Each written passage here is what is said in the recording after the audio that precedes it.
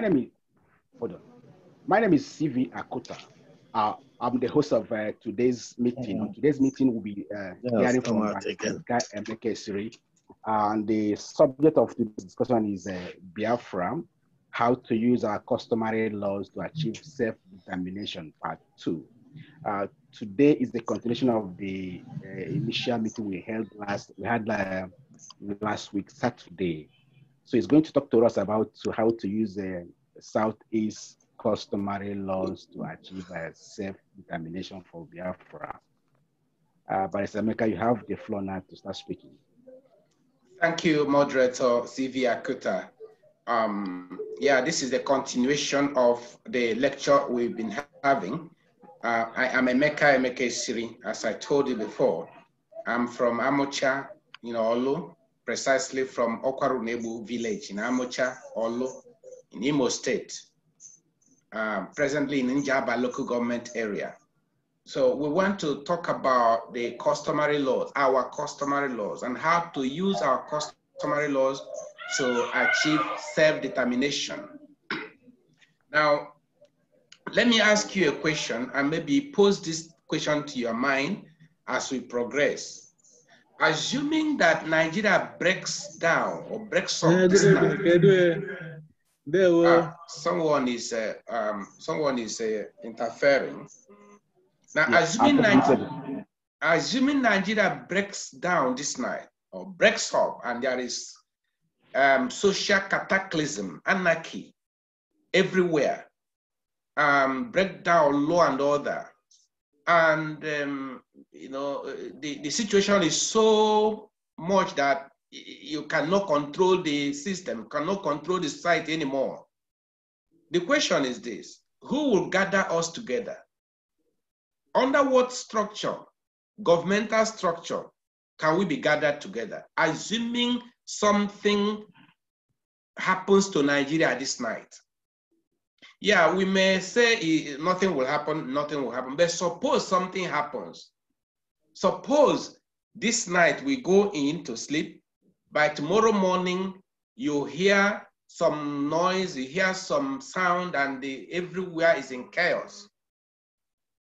Breakdown of law and order, anarchy, every institution collapses.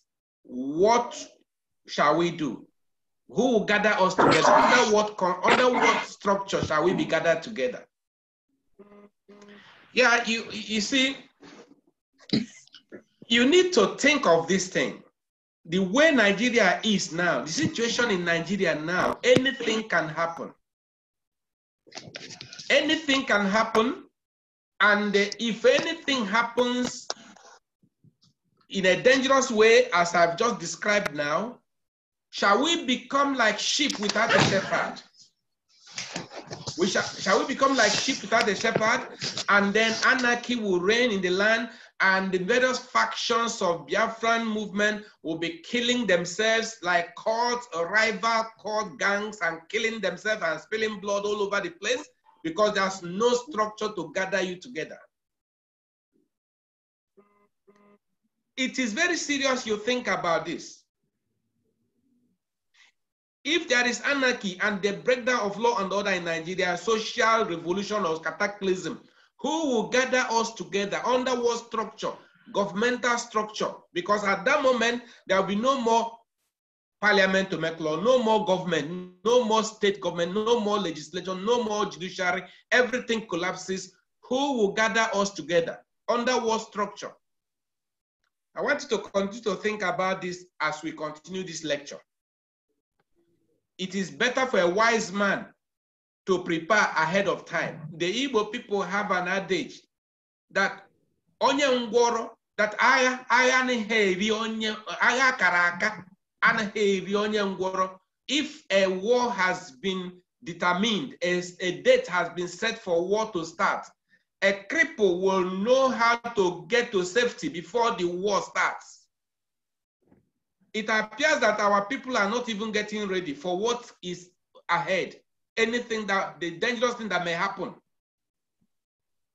Okay, so I want you to start thinking along that line as we continue with this.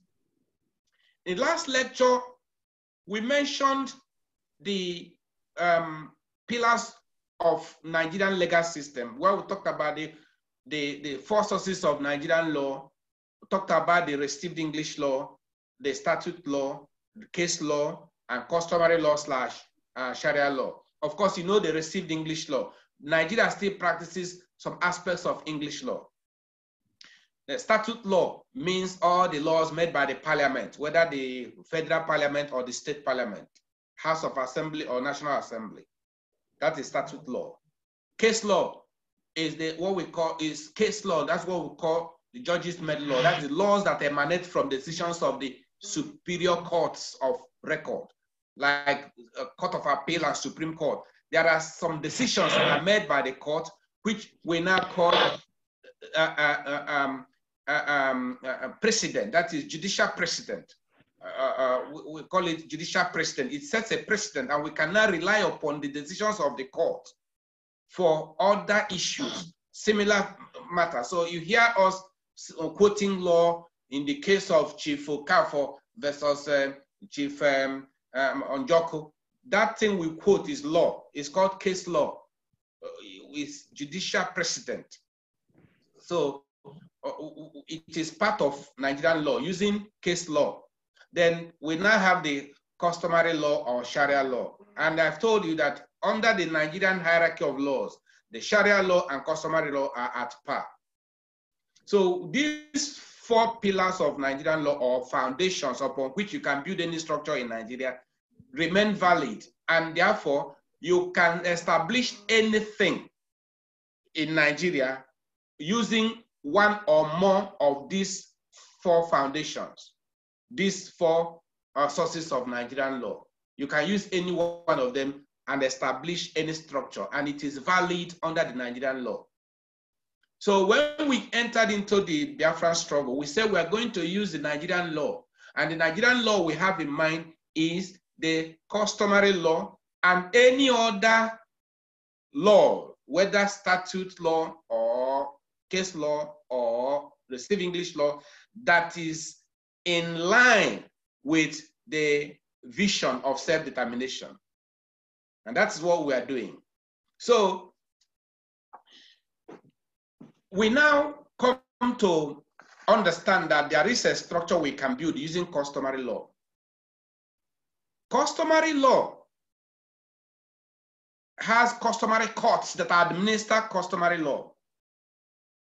The earliest statute created for administration of customary law was the Imo State Customary Law Edict of 1984, which applies to the old Imo State, now including Abia State and Ebonyi State. Ebonyi State, Abia State, they have also made their laws now.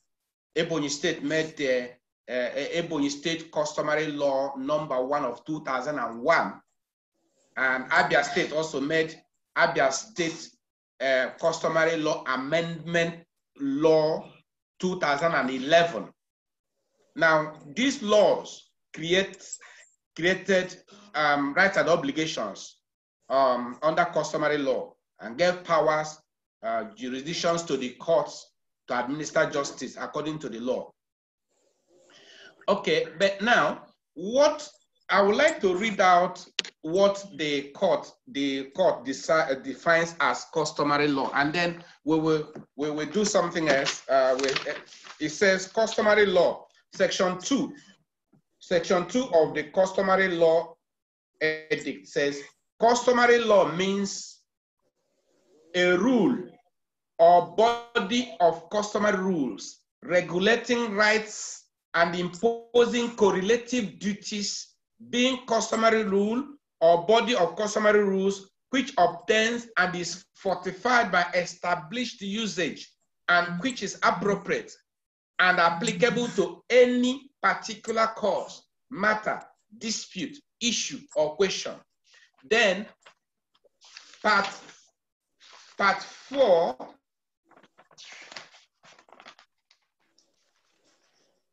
part 5, section 16(1) tells us that the customary court shall administer the customary law prevailing in the area of jurisdiction of the court or binding upon any of the parties, so far as it is not repugnant to natural justice, equity, and good conscience, or incompatible either directly or by necessary implication with any written law for the time being in force in the state.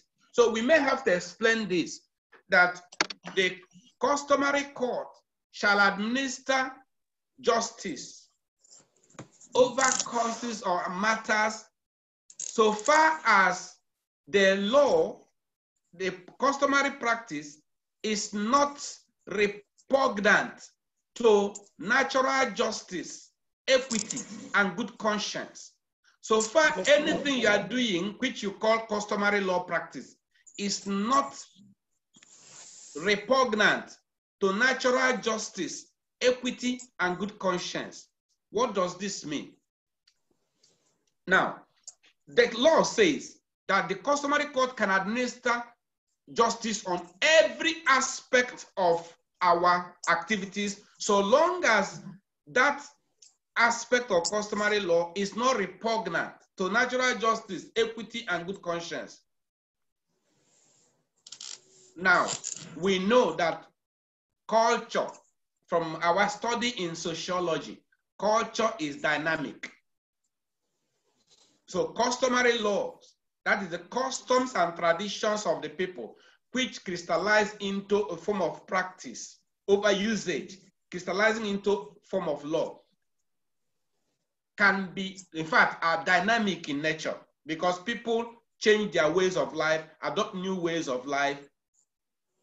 Now, the law says that any law that is not any customary practice or customary law that is not repugnant to natural justice, equity, and good conscience shall be upheld, and the law and the court has jurisdiction to entertain and adjudicate over those matters.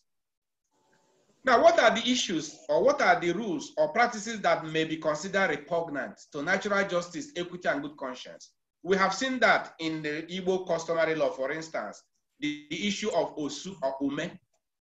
Now, the courts will set aside and abolish such. If you bring such matters before the court, they are not going to entertain it. They are going to set it aside. They are going to declare it null and void.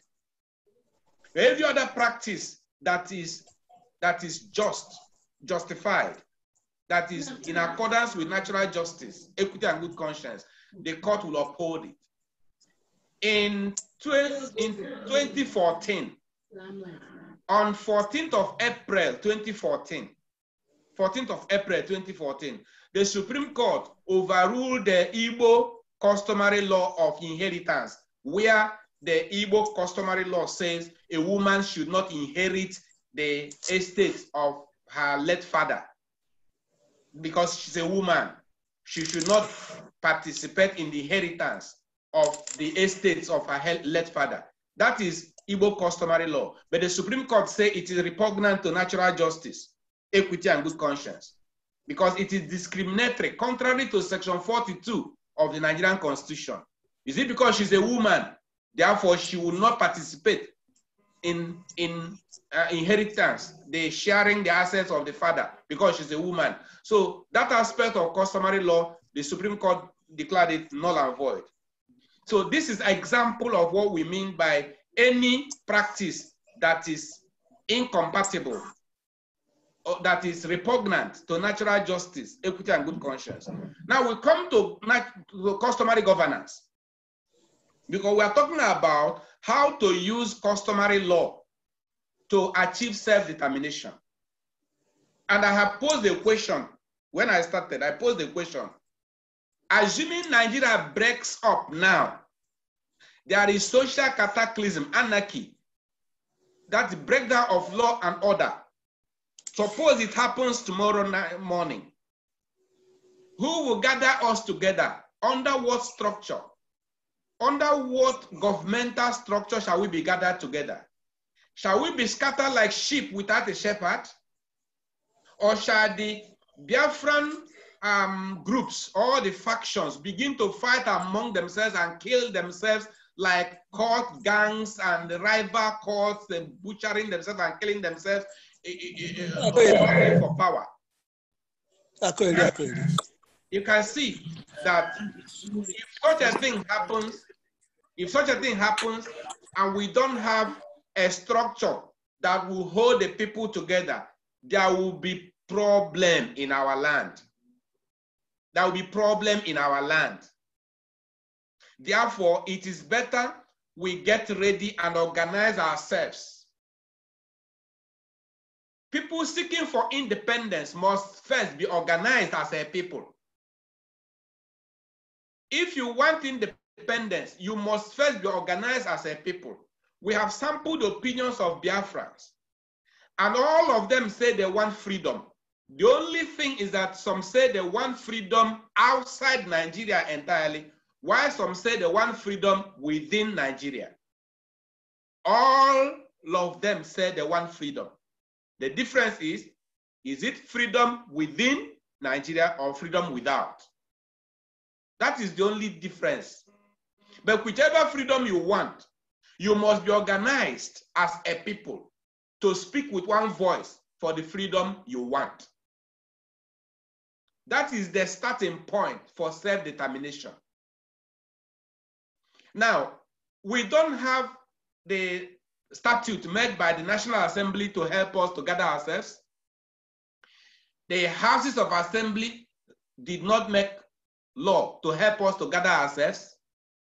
So under what law can we now use? Fortunately, and I say fortunately, the Nigerian Constitution recognizes the customary law of the land. The last time I was talking with us, I told you that there is customary arbitration which is acceptable and in fact enforceable by the Nigerian judiciary. And I told you that even the three arms of government which we have in the Nigerian government, the proper statutory government, these three arms of government also exist under customary law. And I gave you an example that under customary law, the legislature, the executive, and the judiciary all operate under customary law. And I gave you an example that day that when we gather in the Amala meeting, maybe your village, you call it Amala, or you call it Omunadi, or whichever name you call it, there is a village gathering where we gather together. We are summoned. In my village, we have Ekwe.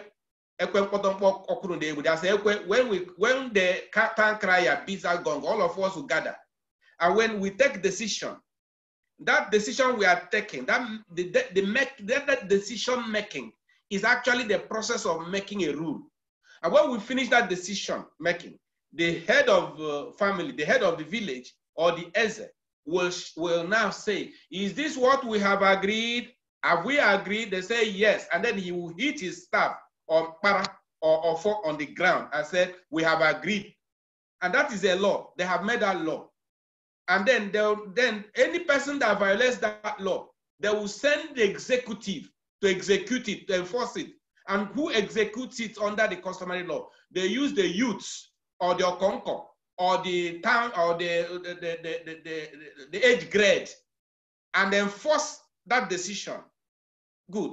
So you can see they have the power to make legislation, rules, and they have the power to enforce it. They also have the power of security, which is executive function, using the youth to secure. Good. They also have the judicial power of judiciary, that is deciding cases. We gather if somebody has a problem with the other person, a dispute, he will, usually you buy wine and go and make a complaint that this also person entered into your farmland and harvested your ogun or your cassava, and that's so problem. Then you now send a bottle or 1 keg of palm wine. 1 keg of palm wine that in Abonya, then they beat the gong for you. On that day, there will be a decision. The panel will be set to hear the cases. And when they hear the cases, they decide who is right and who is wrong. That is judicial function, but it's called customary arbitration. The only thing that they don't charge you money. What they usually say is that when you are coming, bring food. You can bring wine and bring oba bring oba and okporoko and the palm and the keg of palm wine. This one bring this keg of palm. That's it, and they settle the case, and they drink palm wine and eat okporoko and oba and they go. That is dispute resolution. That is actually dispute settlement. It's actually a judicial function. We call it quasi-judicial, our customary arbitration. And I told you that that customary arbitration is valid. Even if you take it to Supreme Court, the Supreme Court will confirm it and affirm it as binding. And it creates what we call res judicata. In law, it brings an extopel. We call it extopel parem judicata. In other words, you cannot reopen that case again. You cannot bring up that issue again because it is settled and settled permanently, unless there is a very grievous injustice that will compel the Supreme Court to reopen it or the higher court to reopen it. So now we have all these systems operating. So it means that we have a structure on the ground at local level, at village level, at community level, but perhaps we don't have it at national, Igbo national level or Biafra national level. I'm going to talk about whether we're going to use the word Igbo national level or Biafra national level. I'm going to talk about it later because there are issues arising over it. But now what we are talking about is that we now have the structure on the ground. As the government, like in Imo State, the Imo State government may be having their meeting in the government house. It doesn't stop the village, the natives of Orenchise. It doesn't stop them from gathering in that their village meeting and making decisions also. They may be having a meeting. It doesn't stop my village, Okwaru neighbor village, from having our own meeting and deciding cases and moving forward. So you can see that there are two parallel governments going on. The statutory government established under the Nigerian law, the constitution and all the laws, and there is the customary government, which is unwritten and moving at parallel with the other government. Now, question. If Nigeria breaks down and there is no statutory government, no governor again, no commission again, no president again, what shall we do? Will it be community? Will there be community clashes? Community fighting against community? Groups fighting against groups? Or the Igbo versus Ijo? Or what? How shall we be organized? Now, in the first lecture or so, I said that communities are organic creations. The people are organic creations, separate from nation states. Nigeria may cease to exist, but the people remain. Nigeria may cease to exist, but the people themselves will remain. The states created by Nigeria may cease to exist, but the natural communities and villages will remain. Now, the states were created by Nigerian Constitution. For instance, the states we have now, the 36 states, are created under Section 3. Under Section 3 of the Constitution. All the states in Nigeria were created under Section 3. If Nigeria breaks down and the Constitution is pulled down, there will be no more states. Of course, you know that. You know that there are some Biafran activists who are working towards pulling down this Constitution. They're working towards pulling down the Constitution. They said Nigerian Constitution is fraudulent and defective and is invalid. And therefore, they will do everything possible to pull it down. Okay, that is very good. They have a concept of force majeure. Force majeure, they call it constitutional force majeure. Force majeure is a French word, French phrase, meaning major force. Major force. In law, we say it is an act of God. an act of God that frustrates a contract. This constitution is a social contract between the government and the electorate. So it's a contract between us and the government. And just like every other contract, the force majeure can frustrate a contract. What do I mean by that? If you enter into a contract now with a builder, an architect or engineer to build a house for you, and in the course of it, there was an earthquake or thunder or lightning or whatever, or storm that destroys the building or destroys the land and makes it impossible to perform the contract, then that contract is frustrated. And you cannot sue the engineer. You cannot sue the architect or the builder. You cannot sue because it was an act of God that frustrated the performance of the contract. So the people who are trying to pull down the constitution, they will use the act of God, the force majeure, that will make it impossible to perform this constitution. So if that happens, you cannot arrest any person, you cannot sue any person. You can say it is the act of God that caused the constitution to fail. And once this constitution is pulled down, Nigeria collapses. Everything collapses. No more army, no police, no parliament, no state, no local government. Everything created by this constitution will collapse. No courts, nothing will remain. Nigeria will be anarchy everywhere. If such a thing happens, what structure shall hold us? It's unimaginable what will happen because there is no alternative structure. Somebody will kill you, there's no police to arrest you, to arrest the person. Somebody will harm you or steal your goods, no police to arrest because there's no more police. Anything can happen, there's no more order no orderliness again. What will happen? And our customary government structure may not be strong enough, may not yet have become strong enough to carry the structure, to carry the people. That's why we have to do something immediately before it gets too bad. We don't know tomorrow. The Igbo people say, Onye mechi, who knows tomorrow? We don't know yet. The people who are saying they will pull down this constitution, we don't know how they're going to do it, but they may succeed. If they succeed and Nigeria falls, crumbles tonight, who shall gather us together? You see, and when they are saying that they will use that method to put down the constitution, I say let them go ahead. It is good, and if they can do it, let them do. Even if I doubt the possibility, they may have their secret weapon or method of doing it, which I may not know. But my own concern is, assuming it happens, what shall we do? Who will gather us together? Under what governmental structure? Shall we be left like sheep without shepherd and we begin to kill ourselves? You can see so many Biafran activists, so many groups at the moment that is attacking themselves and in fact, some are kidnapping themselves and harming themselves, doing so many things.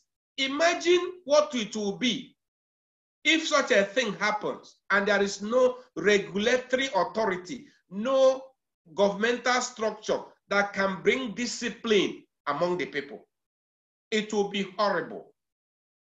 Therefore, it is better we get prepared now before it is too late.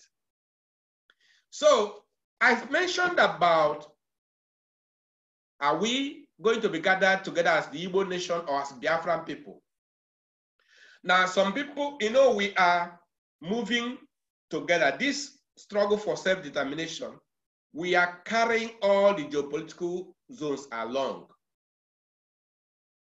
If you remember our prayer number 6 and 7 of our originating summons in the case between Biafra and Nigeria presently in court, we said that we want the court to make an order reversing the amalgamation of 1914 so that the people will go back to their status quo, to their position status quo ante before that amalgamation. Or in the alternative, to make an order convoking national conference for the ethnic nationalities to come and discuss and agree on their terms of cohabitation, being together. That is prayer number 6. Then prayer number 7 says, we are asking the court to make an order directing the first defendant, that's the federal government of Nigeria, the president, to present an executive bill to the National Assembly for a law restructuring Nigeria into 6 self-governing regions, autonomous regions, 6 of them: southeast, south-south, southwest, northeast, north central, northwest. The 6 geopolitical regions to become independent, self-governing. That is, or in the alternative, we now say in the alternative, if Nigeria does not want to restructure this country into self-governing regions, then let the president present a bill to dissolve Nigeria in peace and let every person go back to his father's land, if they don't want. Now, restructuring to regional government is the minimum we'll accept. If not, then Nigeria should disintegrate. That's what we are saying. It's either Nigeria accepts to restructure the country to regional government so that every region will govern itself in the one Nigeria, or if they refuse, then let Nigeria disintegrate. But we are saying, let it disintegrate peacefully by dissolution, just like USSR was dissolved peacefully. USSR was dissolved by law peacefully. Every person went back to his father's land. So Nigeria can also be dissolved peacefully if they don't want to restructure. Dissolve, and let's go back to where we were before 1914 if you don't want to restructure. After all, before 1914, we were somewhere, we had our land. So we are saying this is the will of the people, restructured in Nigeria. I heard about the suit filed by the leaders of the 4 regions, the present suit by Edwin Clark, Chief Edwin Clark, and others against President of Nigeria. That is the suit. So I was able to get the originating summons, which they filed. I must tell you that when I went through this, I felt disappointed. With all due respect to the senior advocates of Nigeria who filed this case, I felt disappointed because the issues they raised and the prayers they sought for did not align with the will of the people. They are talking about marginalization and all those things, the injustice the Nigerian government is meting out against us, denying us of rights and so on. And then asking the court to make an order directing Nigerian government to revert or reverse the errors or correct the errors, and all the things, and as well as pay them compensation of 50 billion naira. For what? Is that what we're asking for? That is not what we want. I read through it and I was looking for a place that I would say an order, if there could be one of the prayers, if they would say an order directing the first defendant to present an executive bill to the National Assembly for a law restructuring the whole country to regional government, so that every region will govern itself and develop at its own pace, be autonomous. You know, that is what I expected them to do. But I didn't see it here. So I got disappointed. With all due respect to the senior advocates of Nigeria, I will advise that they should amend it. Amend your claim. It's not yet too late. It's not late. Amend your originating summons. Amend the prayer and include that prayer. Include it. An order directing the first defendant to present an executive bill to the National Assembly for a law restructuring Nigeria to 6 self-governing autonomous regions. Please, the senior advocates of Nigeria who issued this originating summons, I will advise you to advise your clients. take instructions from your client and amend it. And if you amend it, then we may withdraw our case that is in court, our case in the Court of Appeal, because that is a prayer we put in our case. So if you amend your summons, we will say that, well, or we can now amend our own and remove this one and pursue other issues, because our own, we have many issues apart from that one. So let us move in the same direction. Not when we're asking for self-determination, you're asking for 50 billion naira compensation for what? And after eating 50 billion naira, what next? That is, I don't really get it. I don't really understand why they should go towards that level. Well, what I'm trying to say is that all of us are pursuing self-determination. We are carrying the regions along, all of them, at least the 4 regions, the southern region and the middle belt. Now, somebody said, for us, our own region in the southeast, that we should forget the name Biafra and use the name Alibo. In fact, somebody said he should be calling indigenous people of Alibo. The other people say they should be calling indigenous people of Niger Delta. That the word Biafra is a problem. That we should forget it. Well, I want to make some comments on that. Another person said, we should not participate in Nigerian law and politics because Nigerian law is faulty or is fraudulent. I will also make a comment on this. Another person said, we should not adopt the Nigerian structure of state, but rather we should use the Biafran structure of province. I will also make a comment on that. Another person said that Nigeria has ceased to exist after 100 years of amalgamation. Therefore, in law, there's nothing like Nigeria again. I will also make a comment on this. Let's start with the other one, that we should forget Biafra. Now, Biafra, from the ancient map of Africa, some of you must have seen the ancient map of Africa. Biafra existed about 500 years. Biafra existed about 500 years before Nigeria was created. You see it in the ancient map of Africa. This book, well, I wrote this book in 2012 to commence the case between Biafra and Nigeria. Now, in 1967, when the Eastern region wanted to become independent, it was Chief Frank Opigo of Brass Division in the present-day Bayelsa State that gave that name Biafra and suggested that it should be used as the name for their region. Now, at that time, they had the Nigerian Constitution, which created regions. I have the Nigerian 1963 Constitution with me here. The 1963 Constitution of Nigeria. Okay, that is here. It's here. Sorry, I have many.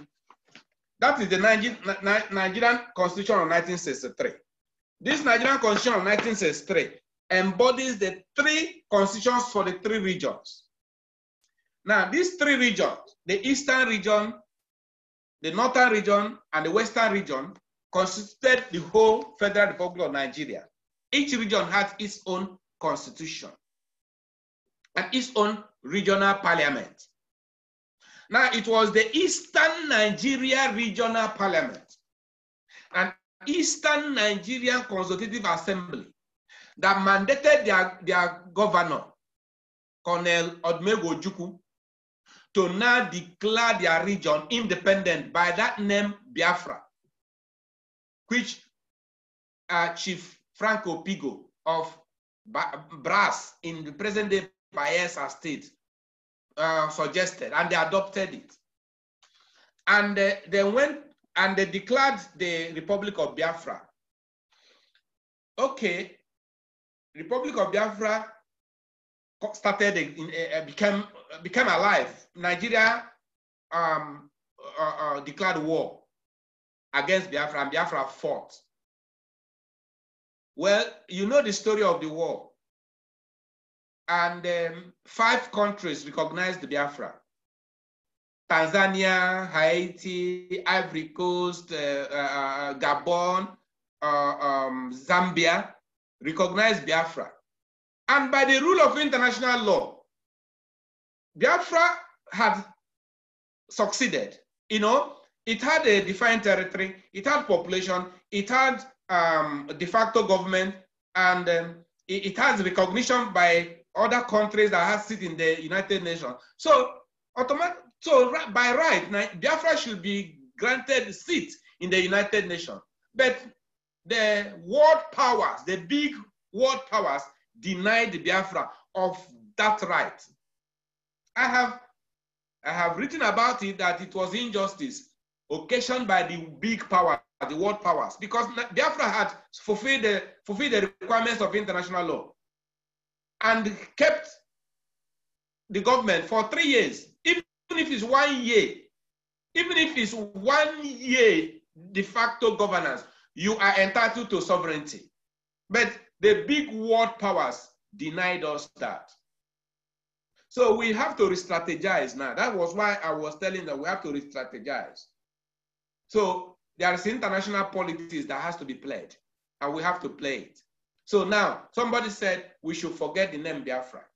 I don't think we should forget that name, because that name is a name for which millions of people have died. And again, in international law, there's something we call balance of power. In international relations, international law, there's something we call balance of power.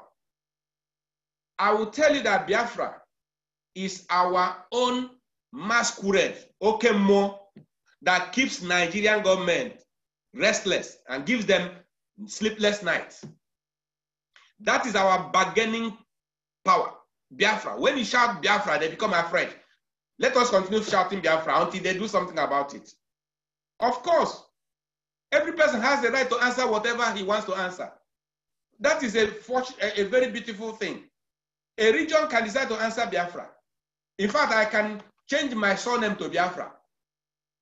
Any person can answer any name he wants to answer. There's no law stopping you from answering Biafra. In fact, I can even advise now that all the Biafras, when you have anything now, name after Biafra, either put a prefix or suffix.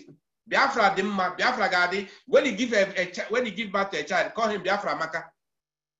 Yeah, some people say Biafra Maka. Yeah, it becomes Biafra Maka.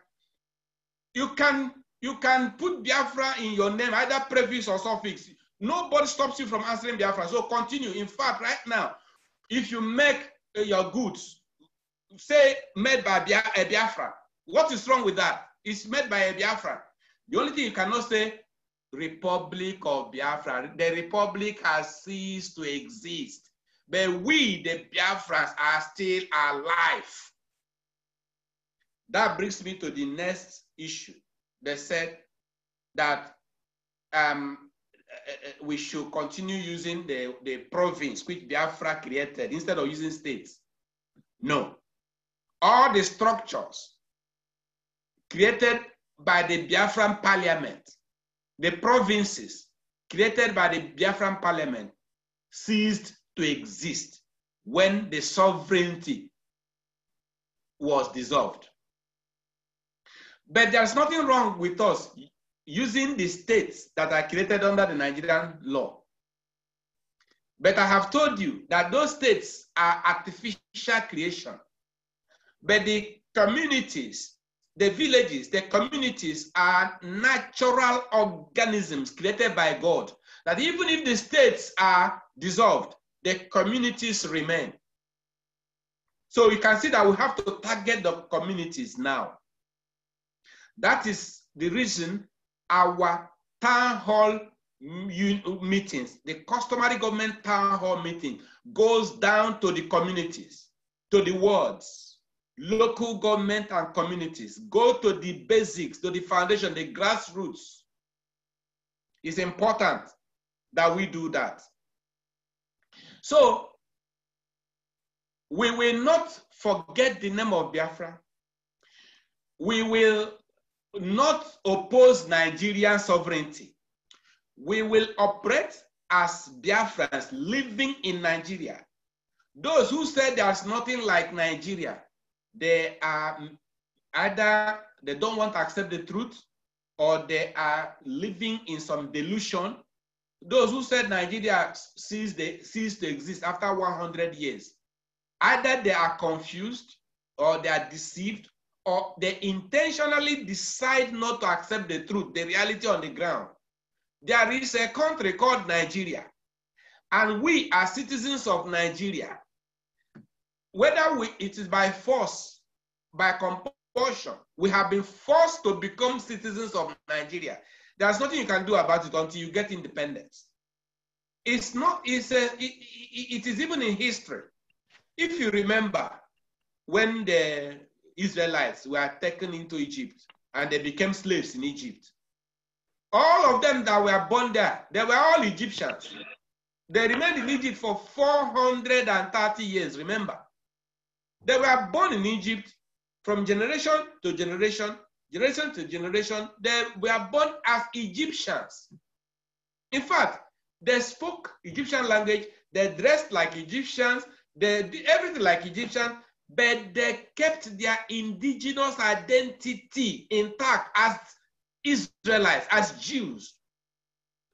And their fathers passed the message to them from generation to generation, say, in the Egypt, you are Israelites. We shall go. One day we shall go. Pass this message to your children, and let the children pass the message to their children until the day God will visit you and then give you deliverance. In fact, Joseph, before he died, prophesied. Joseph, before he died, prophesied that, listen, God will visit you people and take you out from Egypt. And when that happens, when you are going, take my bones from the grave. Take my bones and take my bones along with you and bury me. Bury my bones in the land which God has given to us. Now, Emeka? Hello? Emeka? Can you hear me? Yes? Yes, I can. I'm asking you the time to round off for questions. I don't know whether it's the time now because okay, just in a few minutes, I will round up. In a few minutes, I'll round up. So what I'm saying is this: they maintain their indigenous identity, yet they remain as Egyptians until the day of their deliverance. So also we, Biafrans, we maintain our indigenous identity as Biafrans living in Nigeria until the day we shall be free. While we are struggling for independence, we have to be organized as a people. In 2016, the president of Nigeria, President Muhammadu Buhari, directed us that we should organize ourselves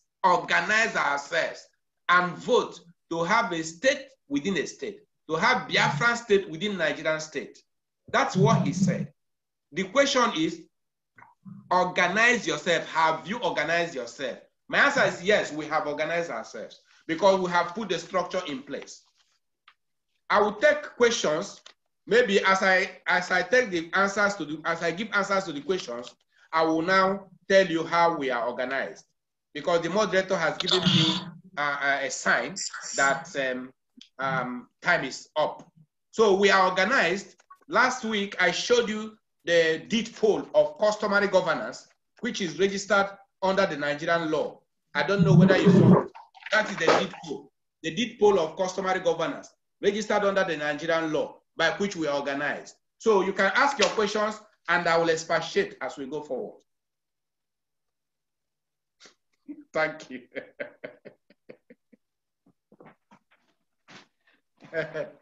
Oh dear. Yes, you can ask your question.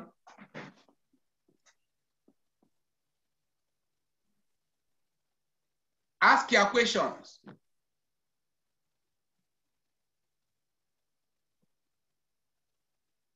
I can't hear you. Yeah, can you hear me now? Yes, I can hear you now. Okay, my name is Uche Ogwike, Dr. Uche Ogwike. My question is very simple. Yes.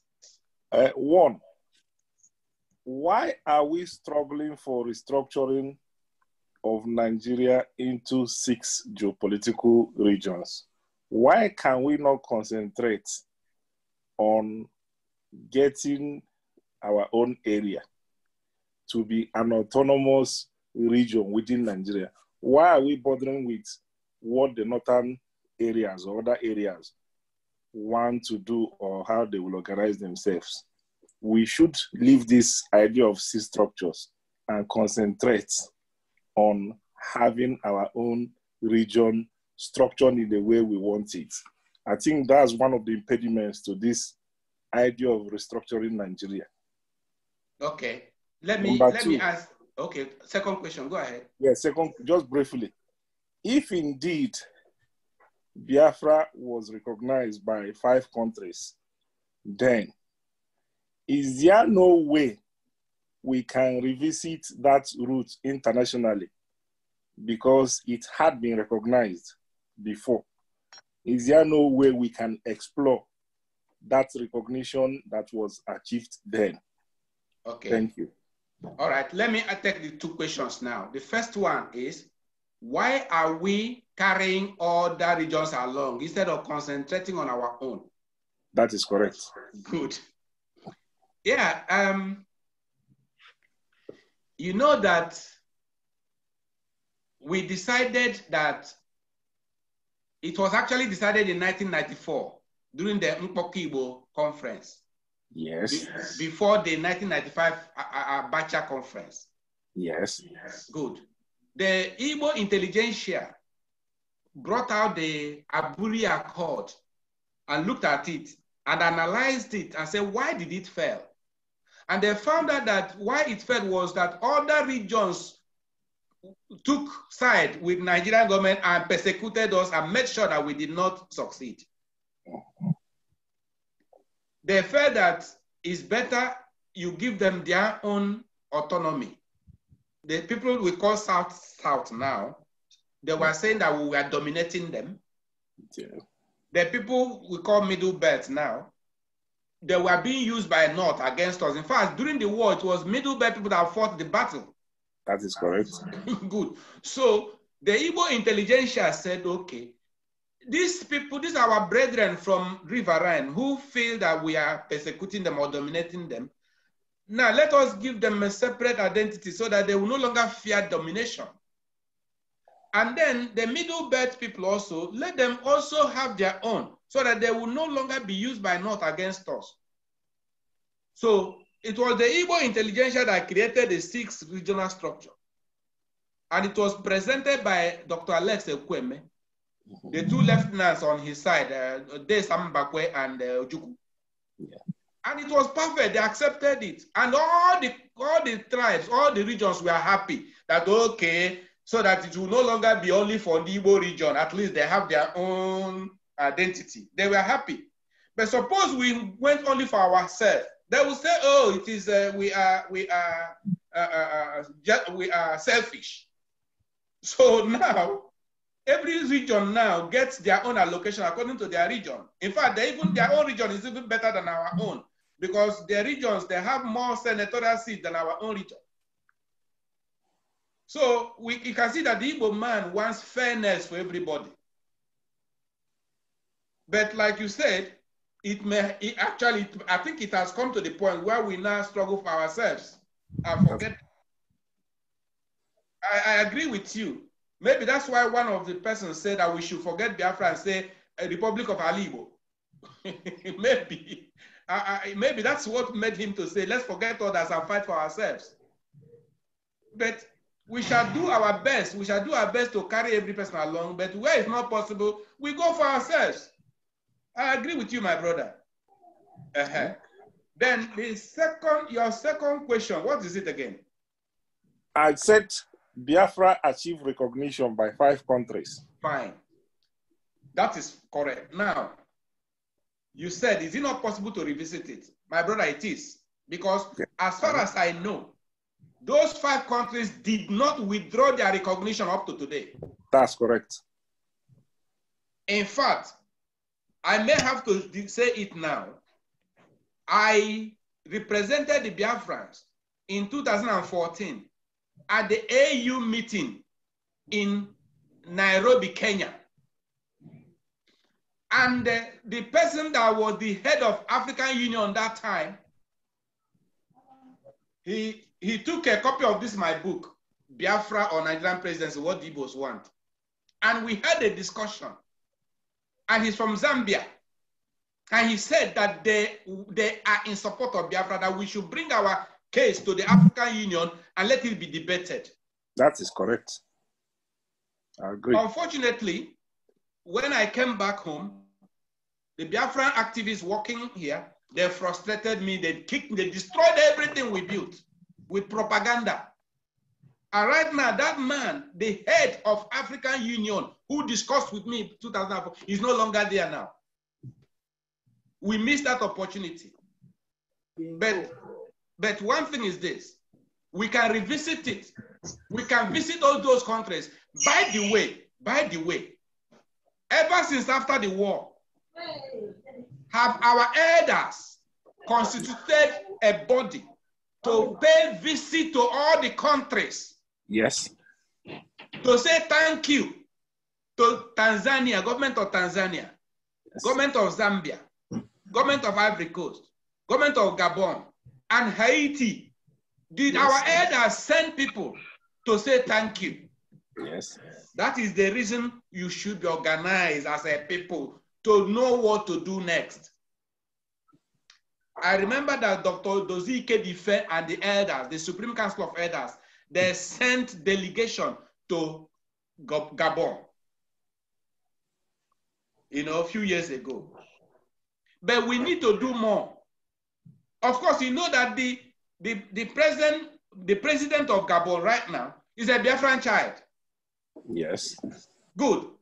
He was one of those children that were evacuated. A case came up when he won the election. A case came up. They stood against him and they said that he's not a Gabonese, that is a foreigner.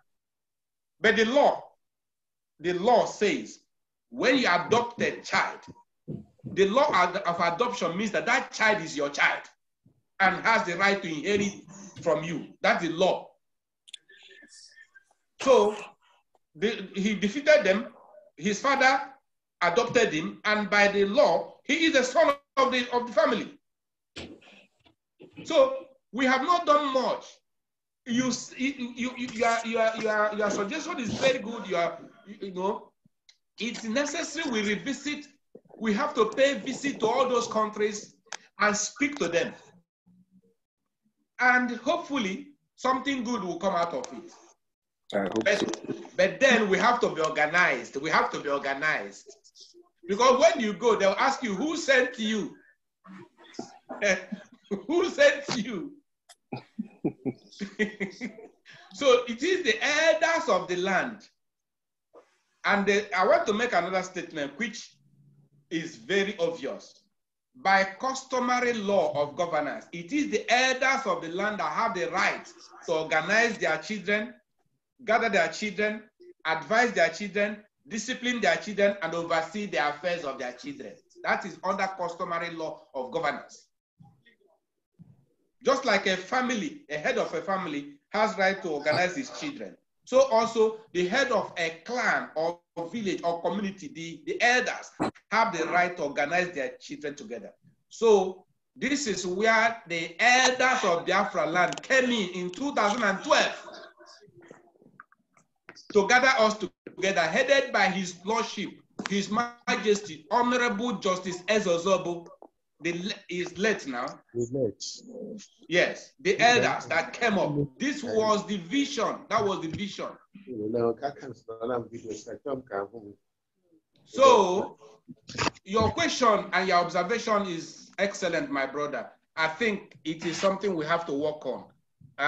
But we have to be organized so that when we go, they'll ask, if they ask us who sent us, we'll tell them who sent us. Okay, thank you. Thank you. Any other question? Any other question, please raise your hand and then I will give you microphone to speak to Barrister Emeka Emekesiri. Thank you very much. What is your name and where you're calling from? Who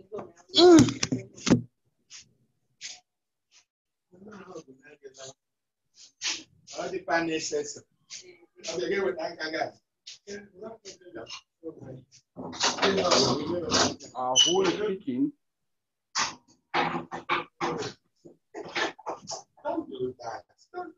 It's like there's no other question. Somebody wanted to ask some question. Is it SAG? Well, if there's no other question, that means we summarize and close. Is there a question? No, hang on. Somebody is trying to raise his hand up. Just 1 minute before we get to. Just hold on. Yeah. Because I muted everyone. If you have any question to ask, just raise your hand up and then I will give you audience or microphone. I will ask you to unmute before you can. Emeka, please, could you, while we are waiting for people to raise their hand, could you maybe talk more on your meeting at AU when you went to represent Biafra? How did it go? My brother, before he goes in, hello. Hello? Hello? Hello? Can you hear me? We can hear you. What's your name and where are you calling from, please? I'm from Franklin. I'm Pastor Franklin. Okay, Franklin. You're welcome. Okay. Thank you for this occasion. As an elder. Can we see a video, please? Sorry? Can we see a video, please? I don't know how. I'm old school. I don't know how to do that. Okay. So, my brother, I night school. Say with me. I can do all things through Christ who strengthens me. Start my video. I'm on you. All right.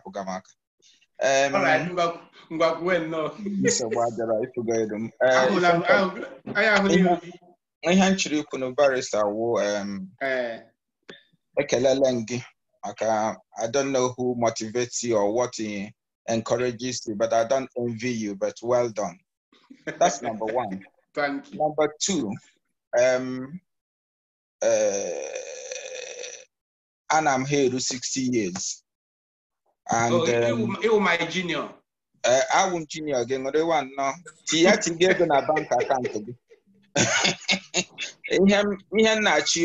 But I'm looking for a diplomatically acceptable way to say it is that if a house is divided, it's always very difficult to achieve the mission. Yeah. So much as we are calling elders,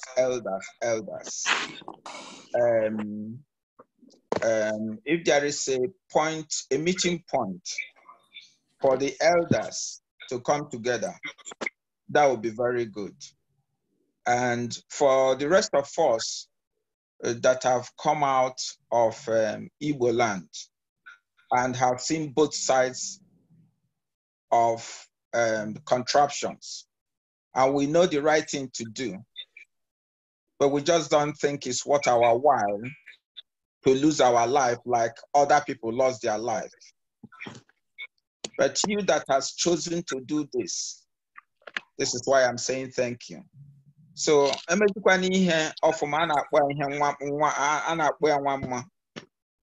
this idea of having negative press about the purpose or the Rama, it's disheartening. So if you have to go through, look at all the well-meaning intentions you have now. Look at what Dr. Obike just said. These are very simple things to do where the house is in order. So why not start from the elders? Get everybody to speak with one voice. Yes, get the purpose, get the agenda sold to the rest of us. Because it's like onion and milk and bottle is the person I know. No matter how well-meaning your ideas or efforts are, it's going to be drowned by opinions that will not achieve the purpose. So now that you have been in this race for the longest time, and you've seen the frustration attached to it, please, why not animals? Is it possible to go back to the elders, bridge all the necessary differences so that you can speak with one voice, so that the purpose, the mission will be accomplished? And when a timetable for the accomplishment, if you're giving your project 1 year, let the elders who are supposed to lead as in a quote customary, as the custom of Alibo is concerned, get that area organized. Galvanize the people that you need to help you. But you can see that some of us are waiting for Onye program, agenda that we can buy into. You've spoken now, very simple. If a Dr. Bikeku, absolute spot on. But now we are looking for who is going to get the elders to speak for us, so that the image, right now, the image is what is destroying the construct. The name Biafra is not the issue. The image we are attaching to Biafra is making nonsense of everybody's effort. Your effort, Nnamdi Kanu's effort, no matter how well-meaning it is, if you, in this world, it's all about image. Yeah. But the image there is a divided image. The image there is that apart from Biafra. Are you stopping me? Who is making noise? So I'm saying, because get the elders in place. The purpose is good. The intention is good. Stop the bad press. Stop the stop the rot and stop the division. Whoever you go to, if you go to Tanzania now, go to Gambia, go to Ivory Coast, will they still give you that audience that is deserving because of the noise I make? That's a good question. The first country that invited us for a discussion, even though they did not recognize us during the Biafran War, it was Australia government that invited us first. This is one sent to Australia government on 19th of March 2013 when they invited us. This was signed by Justice Ezo Zobu, and we sent delegates to Australia. 5 delegates to discuss with the Australian government. That was the first journey, first delegation by our elders to discuss with another country. And they invited us as Biafrans. That would have continued. By 2014, we now wrote to the British government. 2014, we wrote to both British government and Germany. This is the Chancellor, the Federal Republic of Germany, Berlin, 4th July 2014. Then the same 2014, we wrote to British government. Unfortunately, the thing that happened in the Biafran struggle, which all of you must have heard, a lot of things disturbed the progress. It's like we are starting afresh. So let's forget the past and try to rebuild. But a lot of things went wrong. So those elders that were in the forefront doing this thing, those elders were destroyed and castigated and in fact rubbished and so on and so forth. So, but we are now building up again. And those elders, most of them are dead, but they transferred powers before dying. So there are still the elders that are working, continuing from where those other people stopped. So what you said is very important. We have to go back to drawing board. In fact, after this meeting, I'll call some of them. Then we'll go back and then we start, because they need to give you authorization to go and discuss with the government of maybe Zambia or Tanzania. So when you go, you bring a document and say, and give to them and say, our elders, you're welcome, sir. Our elders have sent us to appreciate your help in the time of our sufferings. Then from there, discussion will start. So we need to. Fortunately, by the grace of God, our customary law is intact. And our customary law gives our elders the right to organize us as a people and, you know, and guide us while we are still in Nigeria. So your suggestion is very important, and we have to take it on board and work on it. That's what I can say now. Amen. Thank you. Okay, there were my brother. And when a question also. Does anyone have any question to ask Emeka? Emeka, I asked you something before about going to, is it Kenya or somewhere under AU auspices to go and represent? Yes, what happened is that. Can I ask a question? Okay, go ahead. Okay. Okay, my name is Wiser. I'm from the UK. Go ahead. Go ahead. Okay. This is my first time coming there. Just a friend of mine sent me an invitation to join you people. And because of maybe all my stance on some of these things.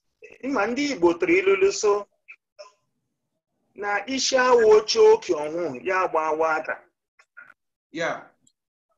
You have been talking about meeting the elders and not meeting the elders, or customary law and not customary law. First and foremost, let me applaud your work. I think Biafra has been a struggle for the past, before I was born. My dad, my uncles, they all participated in the Biafran Civil War. And one of the things in the Igbo, I think we are kind of misguided loyalty to our elders. And I'm saying this with all due respect to the elders.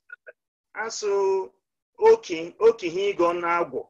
So give me a card, go tag, he gone on our goals, so give me a card, yeah. So our elders, we must, if you look at what is going on around the world, even in the UK here where we live, if you look at the Scottish independence drive, the people fighting for the Scottish independence drives are not the so-called elders. Sometimes, Okorobia may be there.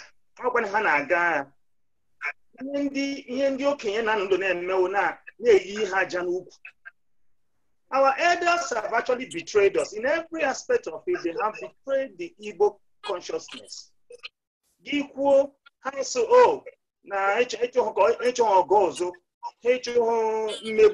Whereas our people are dying slowly, our people are being castigated slowly. I am a medical doctor and I know exactly what I'm talking about. So I think we the young ones, I am an elder in my family, you are an elder in your family. Because the Igbo ideology is not based on this magisterium attitude of eze kuo mongi. No, our opera nezi. That is the way we go about it. And most people who call themselves Biafra, who identify as Biafran, they have the same cultural identity. So if we want to go ahead, we need to disabuse our mind from this idea of elders as super elders asking. Because I have not seen anything harming. Because now the only language our elders understand is the language of Naira. If you look at what is going on in Igbo land today, where the headsmen are killing and maiming our people, the people responsible for selling lands, for giving them that authority, are the elders. The people suffering it are the youths. So the elders of Igbo land should be ashamed of themselves.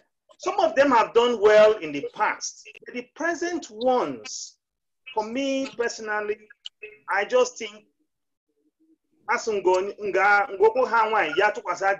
if the young people can take advantage of the vacuum left by the elders and take the mantle of leadership and continue the struggle, I think we should go ahead with it. Secondly, the other thing I want to say is that the struggle cannot be said to be divided. If Namikani is doing his own, everyone is doing their own. We can't hear you. We didn't hear you.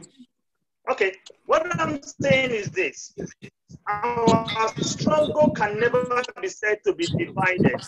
Whoever is organizing anything or doing anything in any way, we have a common agenda. That common agenda is the liberation of the Biafran land.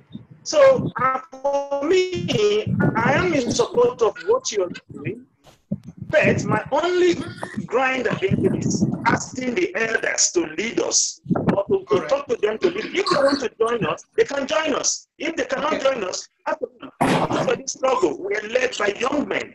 Okay, let me explain to you. Let me explain to you. We're not saying that the elders will come out and be leading.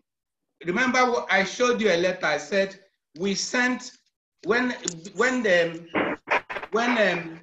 Australian government invited us, we sent a letter signed by the elders. The other time I gave a lecture, I showed you a letter which the British Prime Minister wrote to us. And I told you that it was in response to the memorandum which the Biafrans submitted to British government. And that memorandum said it was by the authority of the elders. That is the memorandum. That's the memorandum which we submitted to British government by the authority of the Supreme Council of Elders of Indigenous People of Biafra. Now, I told you that before they replied to us, they went home and interviewed our elders, even though we are the ones who sent this. They went and interviewed our elders before they replied to us. My brother, I appreciate what you said that and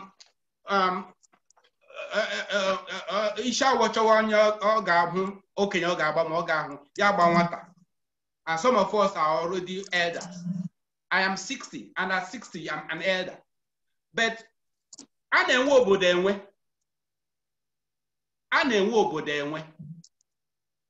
if the American government or the British government or the German government wants to talk about the Igbo nation, they know who to talk to.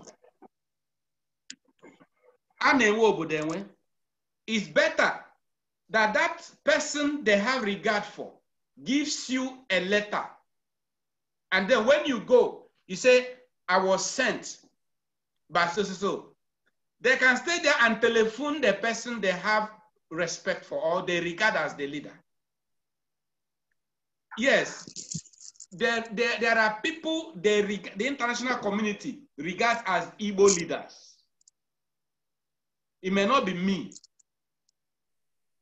Let me give an example using the political structure we have as Ohanaeze Ndi Igbo, social-political, social-cultural, however we describe it. Assuming that I visit a country now in the name of the Igbo nation, and they know that Dr.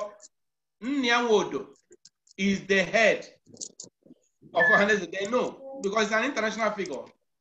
And they ask me, this your meeting or this your movement or this your journey, is it with the knowledge of Nyanwodo? And I say, no, I don't. No, he doesn't know about it. How do you think they will feel? But if I go to a government sitting down, I say, yes, this is a letter I signed by Chief Nyanwodo, and he wants me to discuss with you about this. It's very simple. They'll just telephone Nwodo to confirm whether he sent me. Whether you like it or not. So I'm not saying that they will be going around. We, the younger ones, will go around, but we need their authorization. That's what we mean. I agree that some of our elders have disappointed us, But that doesn't mean that we should not give honor to whom honor is due. That is my suggestion to that question. Right. Do we have other people to ask questions? Just raise your hand, then I will give you a microphone, or send a text message. I will pick it up and then give you audience with Barrister Emekesiri. Emeka, you've not answered my question, even though you've answered other people's questions. Good evening. Good evening. Good evening.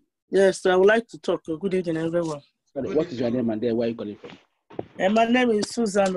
I'm from London. Oh, Susan. Yes, good day, sir. Good day.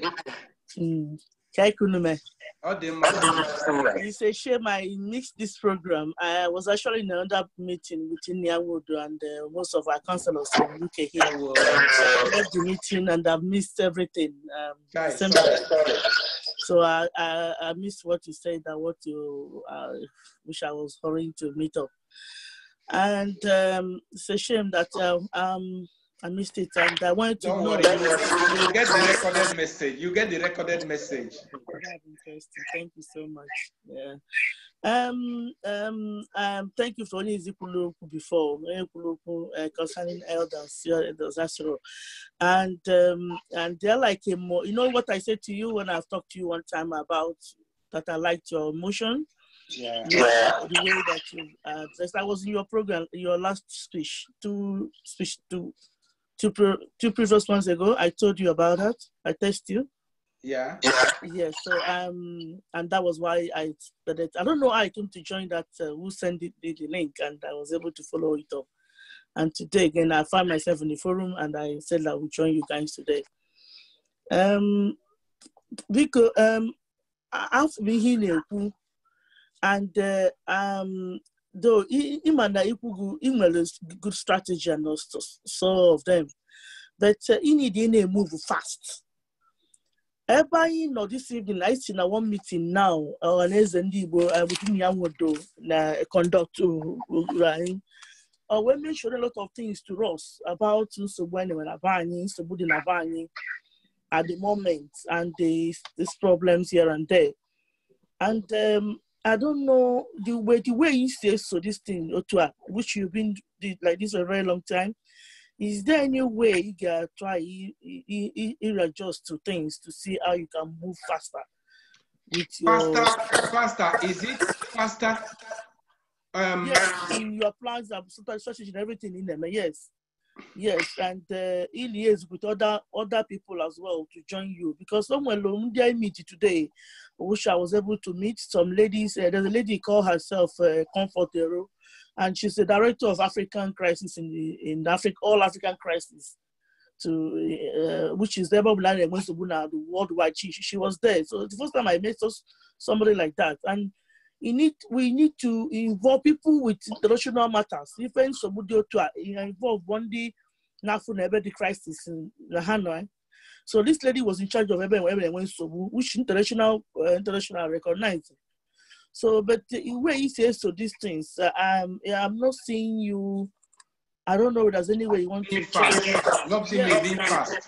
Yes, and if one of we can get to change things with your this thing, because I need to go together. I need to move on together. We need to meet up together. He help us with the phone. I agree with your but the issue of moving fast. I was just thinking the moving fast on the area of security. Maybe you discussed with him, right? Yes. And every other thing, yes. I discussed with Dr. Nyawodo works with us. He's just like our patron.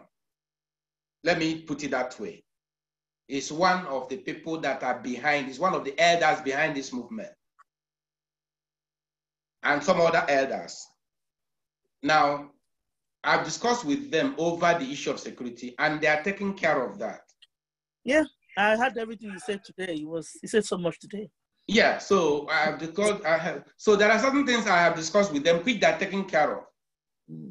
the next important thing is what Dr. Suggested, which we have to move now to meet with those international partners, those countries that are with us. I'm going to talk with the elders. I said, listen, we have to move now so that they can give us authorization letter. I'm not asking them to travel. If they can travel, that'd be wonderful. But if they cannot travel, let them give us authorization and we move. There's no country we go and sit down and say, so the elders of Igbo land have sent us. They will not listen. They will listen. But if we go, like we always say, if you go, they will ask you who sent you. It is natural. So we will move. Like you said, we have to be fast. We'll do as fast as we can. It's not always easy. You know, we have so many challenges, even to move. We have challenges to move. But it's not something we'll be talking here. Otherwise, they will not say, hey, we want to use people and make money. I'm working, I'm sweating, I'm sweating out my living. I'm a practicing barrister and solicitor and estate surveyor and valuer, making a living from my profession and still using it to serve Biafrans. So if I start talking the difficulties we have, some of you will say, hey, something else. So we will work as much as we can. We just do our best. We'll move as much as we can. That's what I can say about that, about being fast. What do you think about the World Igbo Congress? Because I'm part of them as well. I'm one of their big committees and one of the admin as well. Yeah, they're good. Liaising with them as well. Yeah, they're good. Yeah, I relate with them. You know, the documents I have, I sent to them, to their platform. I'm also in the platform. So yes, you said you are in the platform. Yeah, but will one of our members look for you? He didn't see you. Wafo. Did he contact you eventually? World Igbo Congress, the America. World Igbo Congress, the American one, Europe. No, the UK one can you? Europe. Europe. I mean that in that WhatsApp group. I didn't see you because I'm one of the admin there. What happened? Yeah. Somebody removed me because it was Dr. Uzoma that put me there. Okay. Uzoma. Okay. I'll ask Zubi to look for your distance because you know Dr. Uzoma now. Yes, I know, of course. Yeah. I had when they were arguing that you shouldn't have WIC Europe, that there should be no WIC Europe. You should only use the WIC America. Yes. You know? There's so much argument going on here. We have committee going on as well. Created committees here and there too. Okay. Yeah. Do we have any other question or we are not cast to round up now because we've been here for more than an hour? All right. If there's no other question, then maybe we'll round up. We'll round up again. I will say that the deed poll of customary governance, which I showed you, it is necessary that every person gets a copy.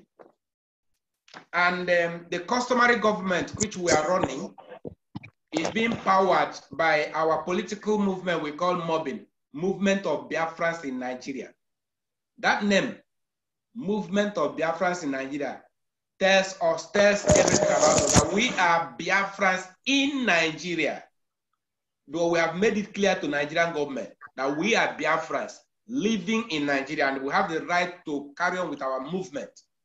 And Nigerian government has seen us. We participate in politics and we are very strong in politics.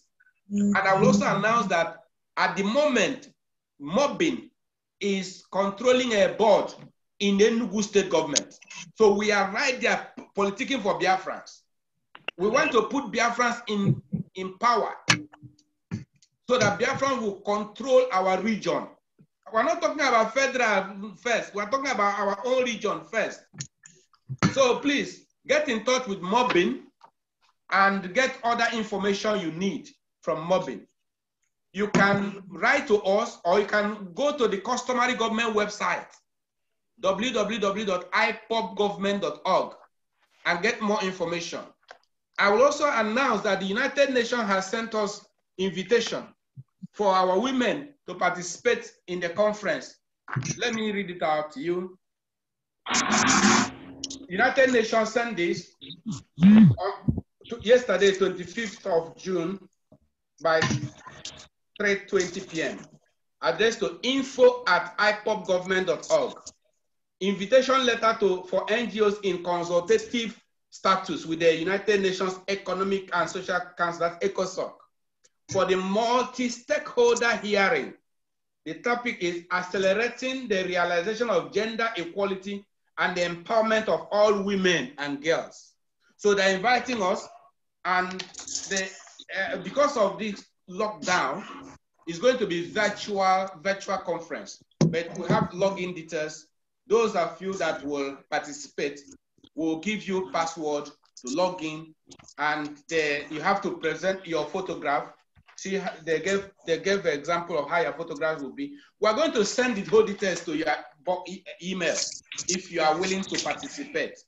They are saying that the representatives, 3 per organization, and that it should as much as possible include youths,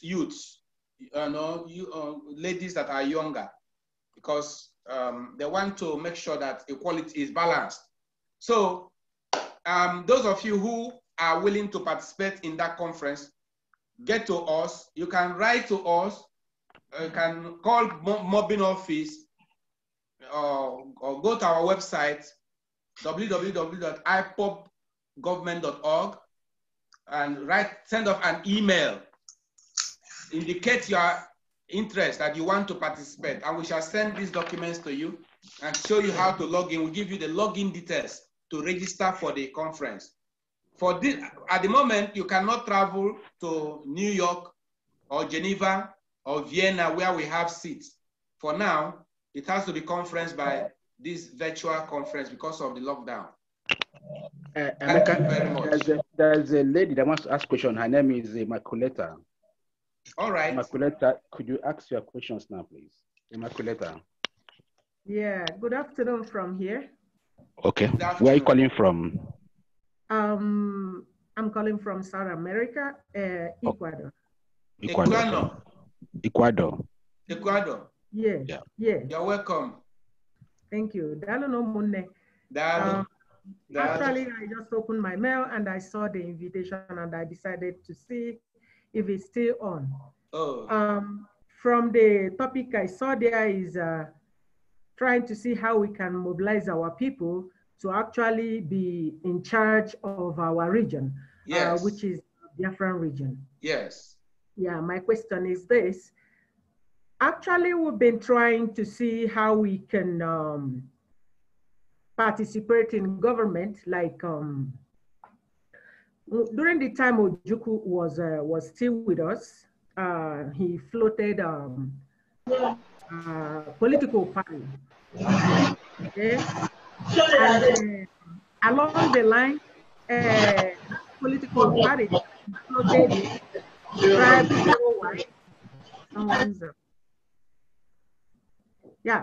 tried a little while, and we were not able to do anything. We were not able to get a majority. APGA. Okay. So now most of our people, they joined the APC and so on and so forth. And a lot of things are really going wrong in our region, which is Biafran region. And now we want to mobilize again, try to see how we can get in control of what is happening in our region. I wouldn't know how we want to go about it, following the situation of things, the way we are being marginalized, the way we are being swallowed by people that think they are the owner of everybody that is in Western region, Nigeria. I don't know how we want to do it. And again, followed by the fact that most of us, because of money, they sold a lot of things out. We don't have any secret. We cannot communicate with our people without another person hearing about it. And a lot of people that have felt that they collect money and they become a sellout. So I wouldn't know how we are going to organize things successfully in our land. Look at the way we are being insulted everywhere. The Fulanis have taken over our land. because of the people that are our governors and so on and so forth. And we cannot talk with one voice. If anybody comes, instead of supporting, they like to fight them. Sometimes I get disappointed with most of our people. We say we have intellectuals, we are intelligent, we are this, we are that, but we can't control ourselves. And that is why a lot of things are going wrong in our region. And it's so sad that Igbo people cannot organize themselves. The elders. If we take, for example, what is happening in the north and what is happening in the west, our Yoruba counterpart or Duduwa counterparts, even if any of them makes mistake, they don't come and castigate them publicly. They try to gather themselves together. But in our case, we say we should be our brothers' keepers, but in our case, we are the one that is going to cast our people. Whatever their fault is, wherever their problem is, we don't seem to be in unity. I don't know why it's like this in our region. We don't seem to be in unity. Even the elders, even the young people, everybody is just like in disarray. Immaculata, please, could you make a question short, please, because of time, please? Yeah. This is what I want to point out. And That's I okay. want to know how we want to get this thing on by gathering ourselves to get. Thank you. Okay, my sister, your observation is in order. And that is what we are trying to rebuild. A lot of things have gone wrong, yes. But we must rebuild. We must rebuild. It's not right to continue crying and weeping and lamenting over these things. The best thing is to start rebuilding the structure that has been broken down. That is what we are doing now. We want to unite our people. We want to discipline. We want to make our people to come back to that our original norms and value, where there's discipline, there's orderliness, there is that love and unity, there is patriotism towards Igbo land. So we want to come back to that same condition. A lot of things went wrong, but hopefully we shall rebuild it. And you're asking how is it possible that we can control? We can, as we rebuild now, as we put heads together, join hands together, we shall rebuild Igbo land. I bet you we shall. All right, my sister. I don't think there's any other question. So please get in touch. You can email us info@ipopgovernment.org, or you can call Mobin's office 081-81-83-0307. Mobin Secretariat at Enugu 081-81-83-0307 or 0706-803-1176. 0706-803-1176. Mobin Secretariat at Enugu, and they will guide you. That is what I have now for you. Moderator, do you still have any other thing to say? Please begin to round up now, summarize, so that we can be able to bring the meeting to an end, and then so that we can be able to let's round up now, please. Well, Emeka, sorry, Emeka, I want to say something there. Okay. I want us to maintain statistics of participation in all the meetings. If you look at the meeting today, it looks like the number that used to attend is not up to. Today, so we have 17 members here. Okay. No, it was 19. Last meeting was how many? I will check the statistics for last meeting. Yeah. Okay, now leave that. I know we still have 15 more minutes, but my question, I won't ask it today, it will be next meeting. Okay. I am very happy. The explanations today are very, very cordial and interesting. May God help each and every one of you. Why I am insisting on knowing the attendees is because we need to disseminate the information to too many people and be able to know whether we are moving forward in that direction or not.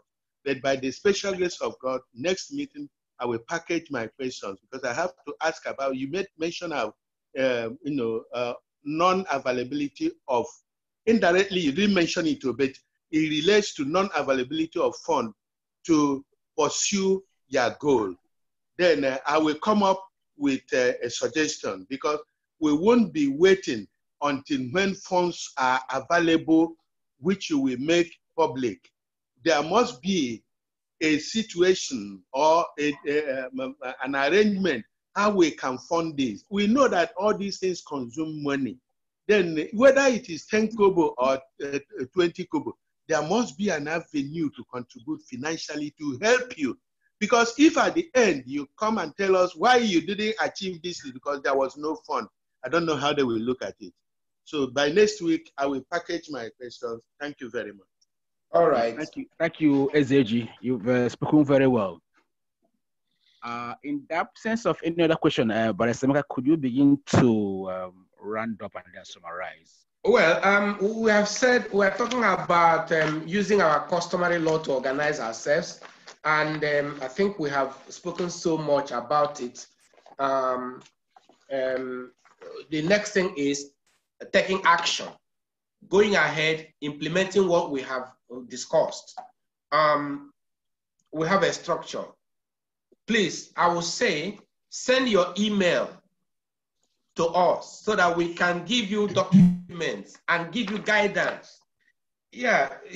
When we say organize ourselves, we need to be organized.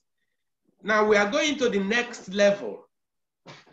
Under the customary law, do you know that you have rights, what you call ambassador in statute law, also operates under customary law. You can have a representative of your people in another country, even though you are not yet independent. All these things happen. We have all the systems, all are complete, but we need to start implementing them. And how do we do that? It's only when we come together. So send your email address to us so we can keep you informed. You become part of what we're doing. Set up the customary government town hall meeting in your place, because we are using town hall meetings to organize ourselves. In all the cities where you are, the states where you are, the countries where you are, organize town hall meetings of all the Biafrans, whether in the diaspora or at home. That's how we disseminate information. And then if you need to speak to the government of your country, it is you, some of you in that country, that will bring a letter from the elders and say, please go and discuss on our behalf. And then you go and present the document and speak on our behalf, So please send your email addresses to us so we can send information to you, and we move as a team, as a body. Other things will definitely be worked out. Other structures, administrative structures, financial, and other things, they will all be worked out. But the important thing is to be one first and move as a people with one mind focused to the mission, and we shall attain it. I think that is the summary I can bring for now. If there are other things, this lecture continues every 6 p.m. on Saturdays, so that if you still have other questions to ask, there is still time for you to ask your questions. That's all I have for now. Moderator, I think that's all for now, unless you want to add any other thing. Thank you. Right. On that note, I now bring the meeting to an end, and then we'll reconvene again next week, Saturday, by same time and then same platform. Before I forget, I think next week, Saturday is 4th of July, right? I think so, but I'll check the calendar.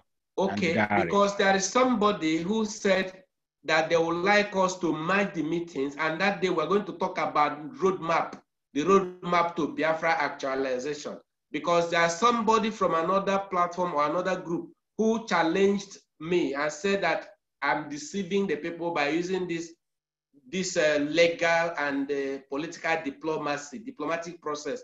It will not work. So then I said, okay, if that's the case, you are challenging me, okay, let us all gather on the 4th of July. Every person come and show us your roadmap to Biafra actualization. So if it's on 4th of July, that means it's going to start around 5 p.m. because it's going to be long discussion. The people will now bring their roadmap. Since they said our own roadmap is not good, let them present their own roadmap and counter our own. It's like a debate or kind of brainstorming or debate session that day. So that's what I want to point out to you. Okay, we'll still have to send the circular out and then maybe let people know about the meeting and the time. That one is not a problem. Yeah. So until then, the meeting now is closed for now. Thank you all for attending. Thank you. Thank you. Thank you. Bye-bye. Thank you very much. Thank you. Bye-bye.